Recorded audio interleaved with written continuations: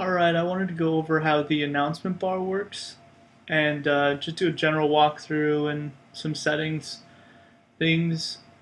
So the first thing to note is the default announcement bar is controlled by cookies. So when you close the announcement bar, it will save a cookie in your browser for a set number of days, which means the announcement bar won't come back for a set number of days, unless I click this arrow. But let's say I didn't click the arrow. The whether I close the browser or anything like that, the browser will remember that it was closed and it won't reopen it for a set number of days. Alright, so let's just bring it back for now and open up some HTML. So it's on every page, so I'm just going to start on the index page and just do a general walkthrough on how it works. So it's at the top, obviously, and there's basically two blocks. The first block is the actual bar, and you can add as much text or as little as you'd like. And there's a little close button.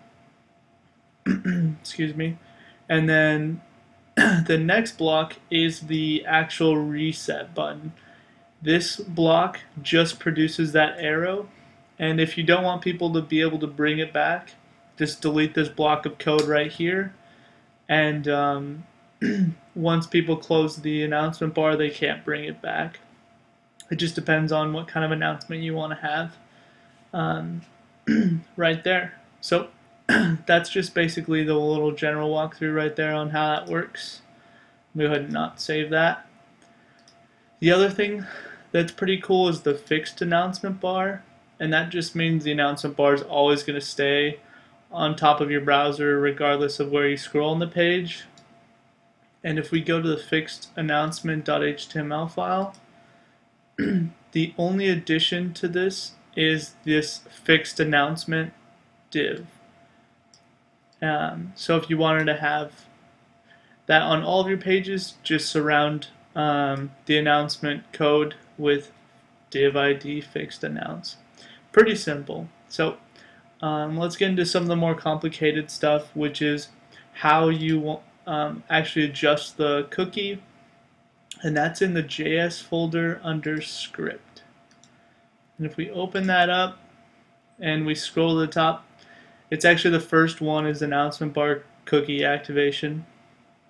And the only code you really need to pay attention to is this expires.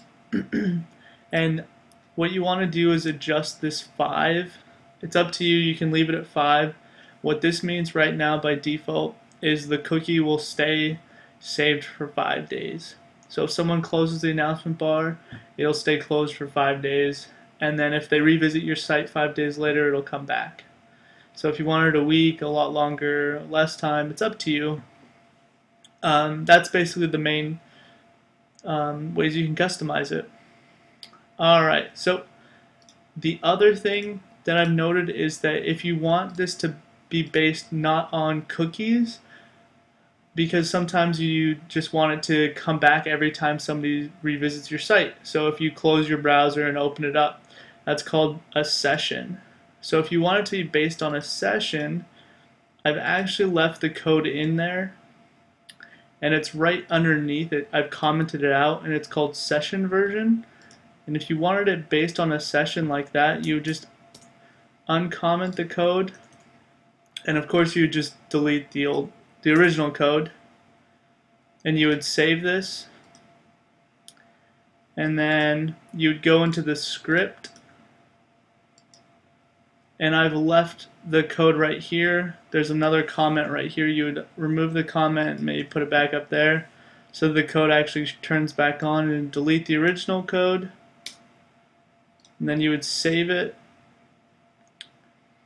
and then you can even refresh the page and you'll notice that it looks exactly the same, and the only difference is that this announcement bar, when you close it, it'll come back when the browser is restarted because it's based on sessions. So that's all you need to know about the announcement bar.